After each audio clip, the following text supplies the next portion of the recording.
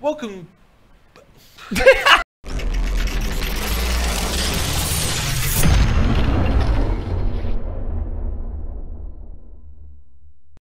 This is Vinnie and James Go Mental. Welcome back. If you have not subscribed, please subscribe right away. We have a series of videos about FIB in Benicassim. It's one of the biggest festivals in Spain. If you are planning to go over, watch our other videos. We'll talk about everything apart from like camping to glamping, you name it. And it's go back, watch some of the videos. It's going to be great. This video is sponsored by Goso.io. These guys help you go viral on Instagram. They deal with celebrities all over the world. If you want to use a coupon code, which is GOMENTAL, you will receive money off and it will show support to this channel as well. Thank you guys.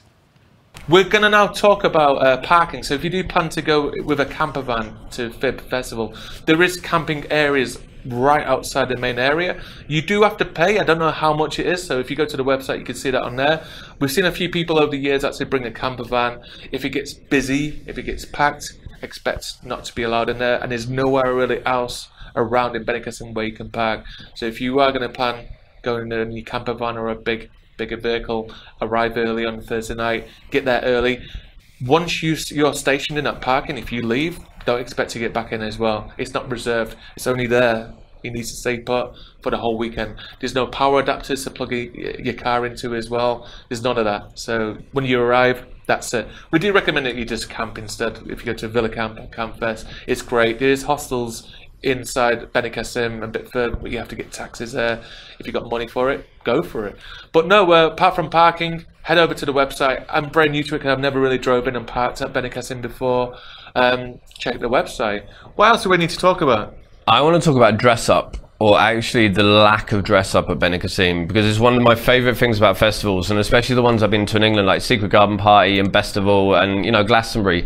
They have fabulous costumes. Like, people actually make a real effort to dress up there, and I don't think I actually saw anyone dressed up at Benicassim. Everyone was wearing normal clothes. Guys, we need to make an effort to like dress up and just dress up in awesome costumes. To be fair, over the last 6 years, I don't recall any dressed up whatsoever. I've seen people wear glitter and stuff, don't you? Yeah, a lot of glitter, which is fabulous, obviously. Yeah, so you got girls and guys with glitter, no t-shirts, but yeah, there's no actual. I've never seen dress up before. Yeah, and it's such a massive thing in English festivals as well. Like, I went to Secret Garden Party and I bought my tiger onesie with me, and then I didn't actually wear it the entire weekend because I thought it's too lazy a costume. Okay. Because people put so much effort into the dress up, and they look absolutely amazing. So guys, it's a festival, man. Like, dress up in awesome outfits. If you're gonna, you know, when you dress up and go to a fancy dress party, everything's just more fun. Yeah, that's why when you go to festivals and like people dress up in these awesome outfits.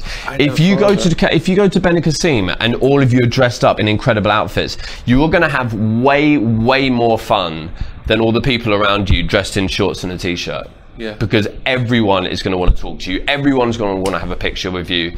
Everyone is going to come up to you, and it's like you're going to be like celebrities at the festival if you're dressed up in awesome outfits.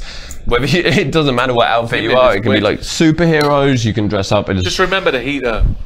That is one thing. You do not want to wear a tiger onesie to Benicassim. You will die. That's probably one of the reasons why there's not many people dress up, is because of the heat, because it is really hot out there. And I mean, you obviously could wear the shorts and stuff, but yeah, if you wear body paint, even that would be good. Yeah, but you expect it in an hour to be smudged because look at me now, I'm sweating. We're in the end of July here in Barcelona, and the heat is nothing compared to. Yeah, Benny, it's seriously hot. But yeah, dress up. It's like we might try next year actually.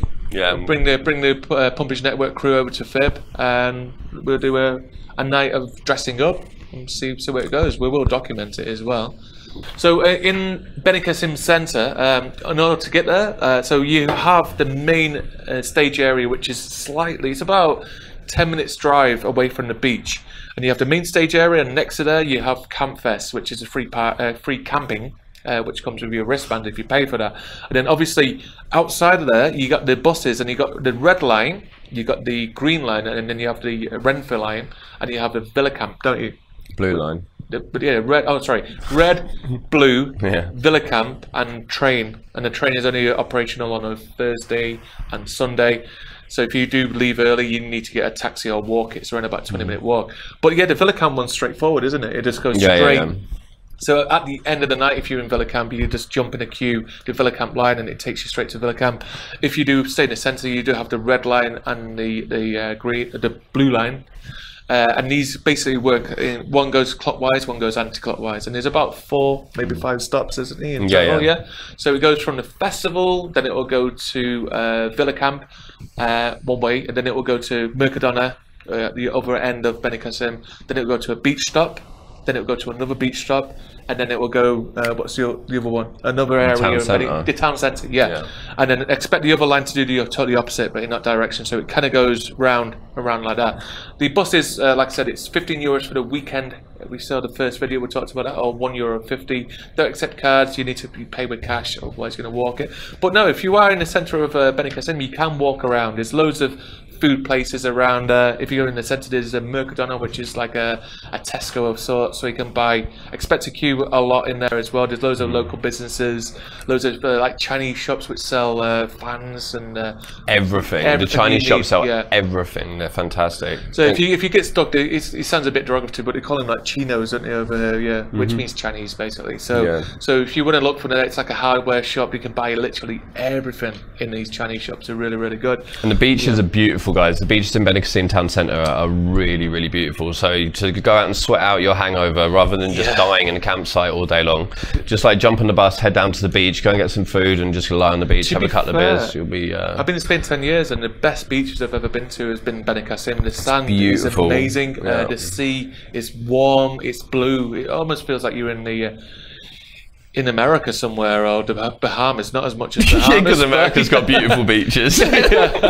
But no, expect to see a few condoms in the sea as well while you're swimming. But don't worry, just stay away from them.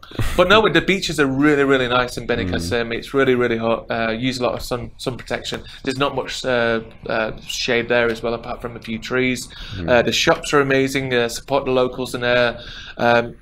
Use the local cuisine is amazing. You can get normally things called menu del dia, which is menu of the day, and you can pay like between like €7 or maybe €12, and it's a 3-course meal. So you get starter, main, dessert, and a drink as well, and maybe some bread.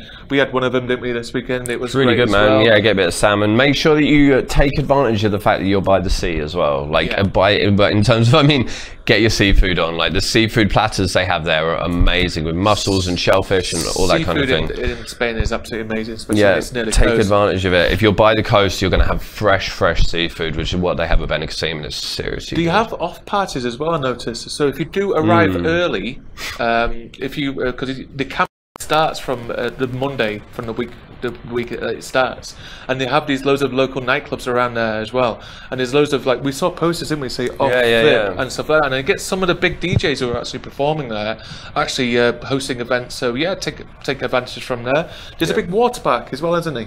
There is a water park. There's a go-kart track. This is like 2 years now I've wanted to go on that go-kart track. Yeah, I've never done that before.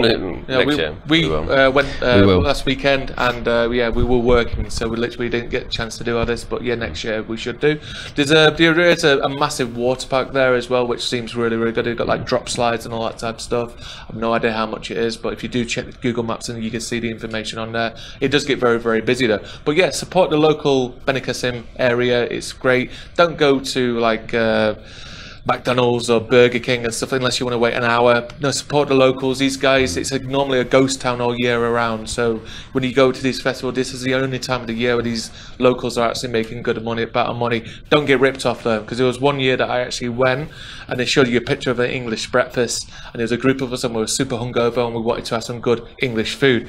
We got there, queued up, sat down, and it was like €14 for it as well. And we're like, screw it, it looks great on the picture. We ordered it. It came, it was like one sausage, it was like a hot dog sausage, one egg, and the picture had 2. The bacon was not back bacon like we get in the UK, the Danish bacon. It was like smoky, streaky bacon, and it was dried bread, what you get from the supermarket, and they were trying to rip us off. And yeah, you will get stung. So if you do, especially near the beach areas, this is like a tourist trap area, just make sure, ask them if they're showing you a picture to say, am I actually getting this? Because if I'm not going to pay. They'll soon tell you, they're like, yeah, you need to go somewhere else.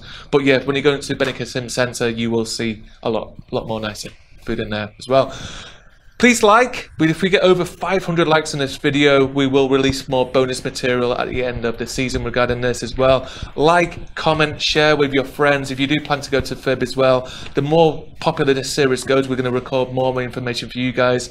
I go to other festivals around Barcelona, around Spain, like Bilbao, BBK, and other places as well. You've been to a few festivals as well. We will cover these as well as they get more popular as well. So apart from that, you guys have been amazing. Please leave a comment below. Please share, like I said before. You guys have been awesome.